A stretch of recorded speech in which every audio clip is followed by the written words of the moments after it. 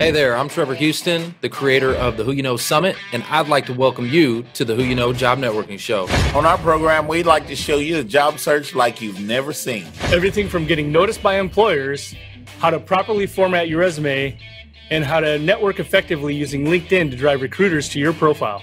We even take suggestions from our amazing community. So if you want to learn all things job search, go ahead and subscribe now. Focus! It's all about the job search. So if you want to learn how to land that next success, you heard them. All you got to do is subscribe and ring that bell so you don't miss out on a thing. Welcome back to the Who You Know Job Networking Show. That's where you are. What you know is important, but who you know? Who you know? Well, I know somebody. Craig Bohall, I'm calling you after the show, but let me do a real quick formal introduction with this man on the screen we got here. So let me introduce you to Terry Warnock. Now, am I saying your last name right, Terry? Yeah, that's close enough. Yeah. Wait. okay, Hold. You need to say it, Terry. Don't be nice. Tell me I'm saying it wrong. Am I saying? Say it again. Warnock. Warnock. Okay, yeah. I got that. Yeah. Okay, cool. So we got Terry Warnock, and Terry is passionate about helping individuals change their life and fulfill their true career potential. Terry is currently the executive director of campus operations at Tech Elevator, a demand-driven, in-person educational platform designed to support the rapid acquisition of technology skills that can lead to meaningful careers and promotions in the tech-related fields. Everybody, please, round of how do you say it? Yeah. Warm round of applause. Round of applause for Terry Warnock. Raise the roof for Terry Warnock. Thanks for joining us, I man. got tongue twisted. Raise it up, y'all. Doesn't happen very often. All the time. Wow. Hey, Wow. Terry, we always like to play this game before we dive into what you do and Tech Elevator and all this fun stuff, okay? I want to play a quick game with you, all right? It's called Would You Rather. Oh. Okay, so here we go. Would you rather, and audience, I also want to hear from you. Would you rather wake up in the middle of an unknown desert or in a rowboat on an unknown body of water? That's easy. So you got a choice. You got to wake up in the desert, Okay. or on a boat somewhere in the middle of the ocean. What you gonna do? I'm going to say a boat. I'm not a big fan of deserts, so I think I'd enjoy the kind of scenery of the ocean if I'm going to be out by myself. So I'd say a boat on the ocean. Maybe a chance to catch some fish. I know nothing about catching anything in the desert, so I'd definitely say the boat. No scorpions. Huh? Okay, great answer. I like that. What about you, Mark? All right, so I'm going to go desert because in open water, like if I can't see what's down there, and look, I'm a good swimmer, but I would not want that. Plus, I'm kind of a closet prepper, so I think I might be able to, make my own way. Foster, what about you? A lame dad joke for that one? No. Just think about it while I'll I'm think about it. For me, guys, it's going to have to be because I wanted to go to college to be marine biologist. Okay. So it's going to be that boat because at least I get an opportunity to be eaten by a megalodon. Wow. Okay. So it's a rowboat. Okay. It's a rowboat. Rowboat. Okay. It's a rowboat. I'm going with boat too. I'm going with boat because at least in the desert you walk and you just. No water. I don't know. They're both of those do not sound pleasant at all. No. Audience, you tell us, rowboat or desert? What do you think? What y'all think? Let's look. All right. So now let's dive in. Mac Mediterranean said a boat. Mac. All right, Terry. Let's talk a little bit about Tech Elevator's launch in Dallas. I want to talk about that. Tell us a little bit about when that's coming. Oh, yeah. Because I'm excited. Can't wait for you to be here. And there's some deadlines and all kinds of things you guys got going on. Tell us about that. Yeah, we officially got approved a couple months ago to operate in the state of Texas. So we are currently enrolling Dallas residents. The class starts June 28th. And then COVID aside, we're planning on being physically in Dallas in September. So this first cohort will be remote, and then we'll be in person and embedded in the community in September. Nice. Well, when you're here, like here, like I want you here, you know what I mean? Like not on the TV, but like here, you know what I'm talking about? Live in person. Yep. Like live Or in we can person. fist bump and whatnot. Are there? I know you had mentioned there's a position in Dallas that you're seeking right now. Tell us about that. What are you looking to? You're hiring. We are hiring. We'll have a full team, but this first role is our market leader, essentially the person that lays the groundwork for the campus itself, somebody super entrepreneurial, gets to handpick their staff, somebody that's really passionate about changing people's lives and technology and is super embedded and loves to network. So I'm sure people watching this show today could fit that bill. Yeah. Okay, hold on. I'm going to get mic drop for that. Yeah, I'm going to do a mic drop on that, too. Yeah. There's some candidates watching right now. Yeah, think about we got that for a number second. of candidates watching right now. Well, tell us what is, Tech Elevator, right? Your coding educational platform, right? Tell us a little bit. Is tech talent growing? Is it a high demand industry? Like, I kind of think it would be, but I don't know. You tell me. Yeah, so right now it's growing 5 times the rate of any other skill set in America. So I would say yes, that's an easy answer. Oh, 5 times. That's a 5 time. Woo! I like that.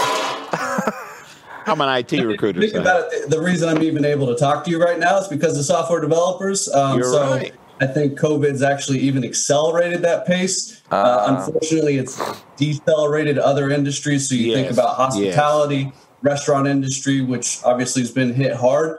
So I think if anything, COVID's actually shown a light on the tech industry gaining even more steam as a career path. Tell us a little bit about the program itself. Like you said, the first cohort's going to be virtual. Like, what's involved with that cohort then? It is intense. So the first requirement is you got to give me 50, 60, 70 hours of your time every week for 14 weeks. So not a small commitment. But again, if we're taking you from somewhere at the novice level to junior software developer in 14 weeks, we need that commitment from somebody. You do. So it's really important.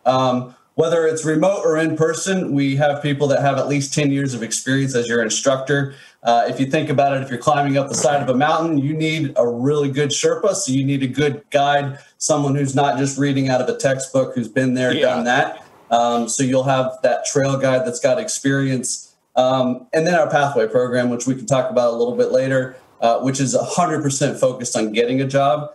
I don't think we've ever had a student come to our program just looking to learn how to code. They're all looking to get into the tech industry. So the pathway program and the career part is really important to us, aside from just learning the coding skills. Terry, as a technical recruiter, I'm really, really glad to hear that it's that intense. It needs to be. It will weed out people, like you said, that are not serious about making that their focus in their career. And the people that finish that up, especially at the top of their class, we have had programs in Dallas that I've been accustomed to supporting, and they work absolutely wonderfully. Some companies will use you guys to create the type of employees that they need technically. Yeah, that's what I was going to say. So if I'm not mistaken, Terry, right, they go through the program. It's like a boot camp, 12 weeks, right? You said 12 weeks?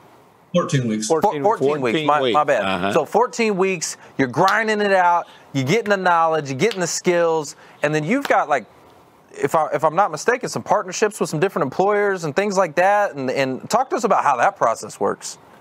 Yeah, so this is who you know. They pick us because of who we know. We do not sit in this little educational bubble where we're here to teach you to code. We're hand-to-hand combat, building the relationships with employers on behalf of the students, which when you're looking at any school, you need to talk to the school about what they're doing on your behalf, because it's good to have somebody in your corner networking for you as well. So they go through 30 different sessions that have nothing to do with coding skills and everything to do with networking and job skills. If you were a former chef and you're becoming a software developer, how do you even bring that up at a networking event? How do you talk about that on your resume? All of those things are important. And then we bring employers in. So they do panel discussions, mock interviews, showcases to talk about their company, and then a matchmaking event at the very end where we bring employers to our students. It's a little unique. The employer does not see the resume until they meet the student that day. Wow. So it removes some of that bias of they've never been a software developer. I'm out of my... There you go, Foster. I got a mic. I like that. Well, you said novice. You mentioned novice at the beginning when you were talking about the program. And so are there any prerequisites, any background in particular? I mean, can you tell us if there's anything that you have to join the program? Oh, yeah.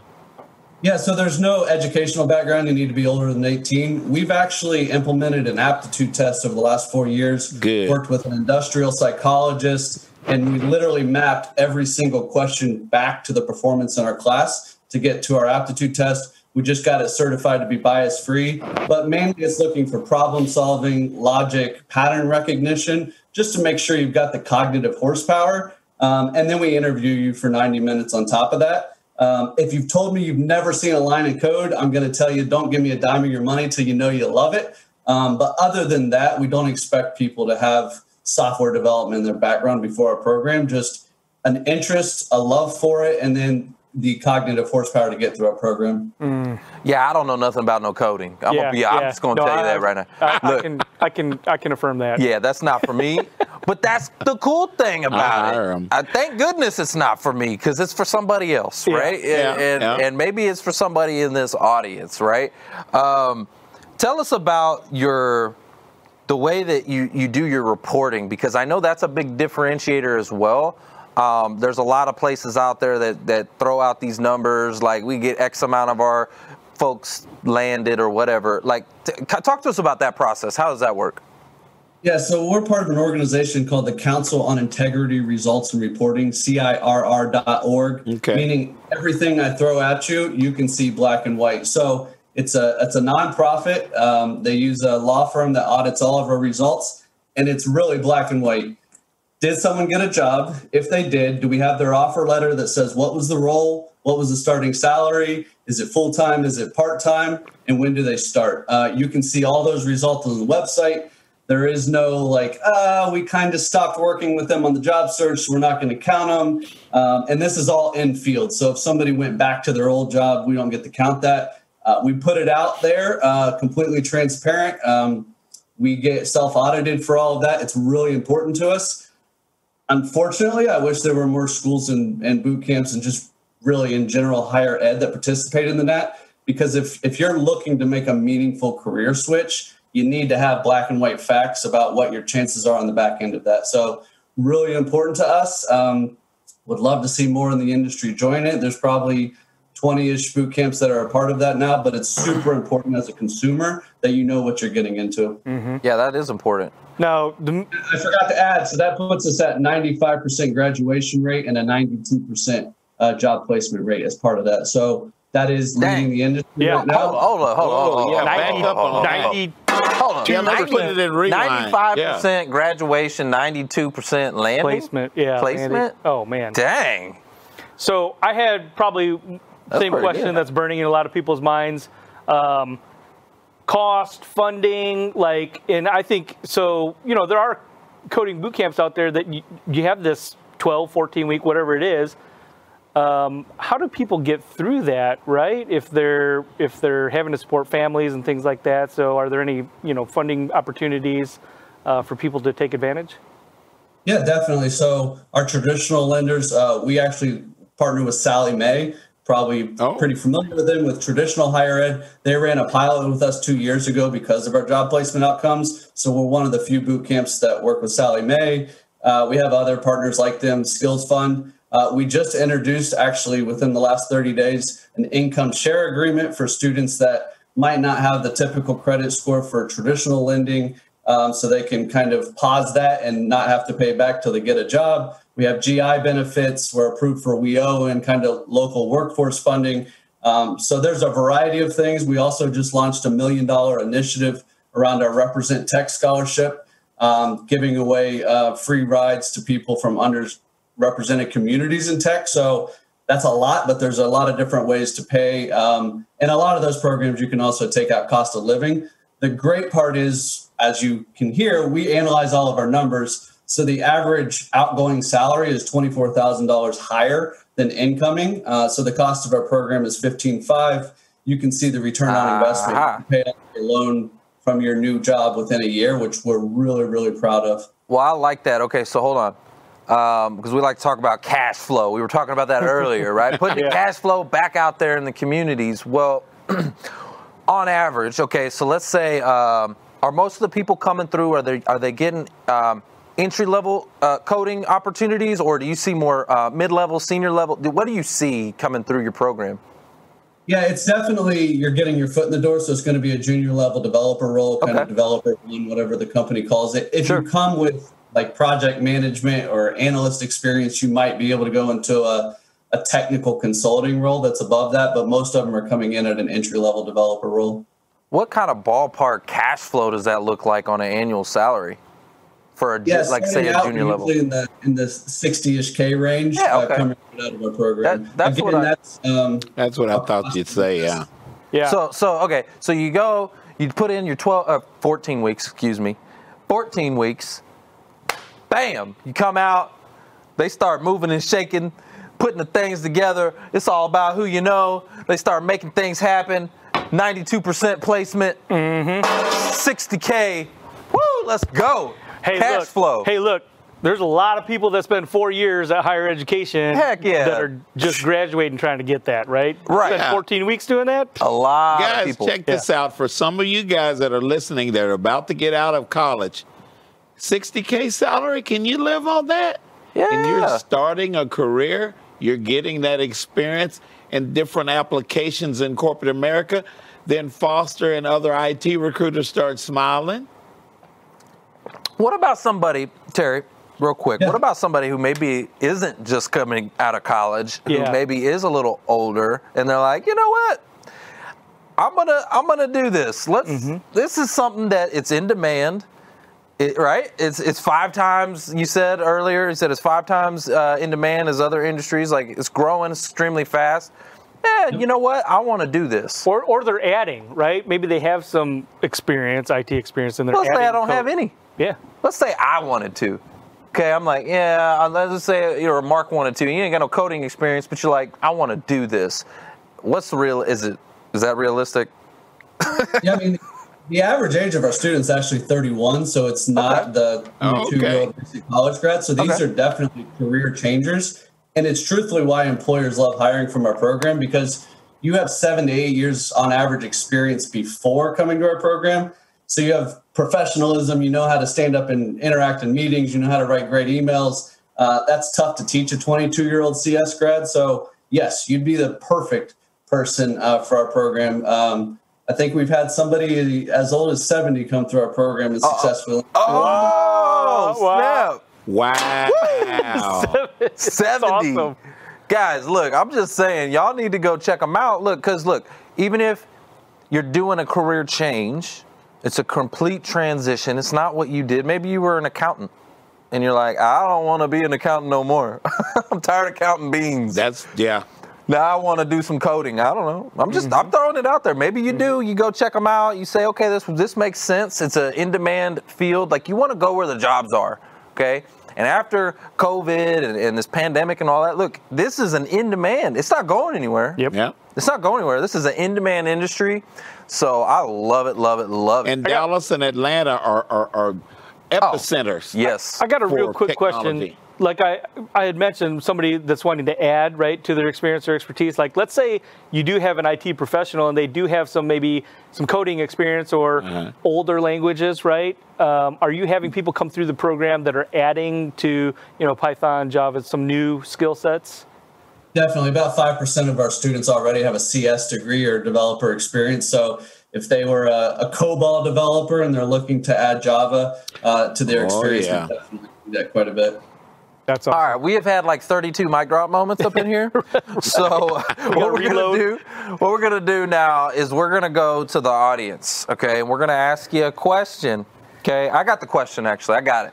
You got it? I got it. So audience, I want to hear from you. Oh, thanks.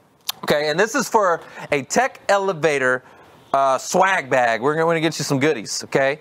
I want to know, what's that placement rate? What is the placement rate?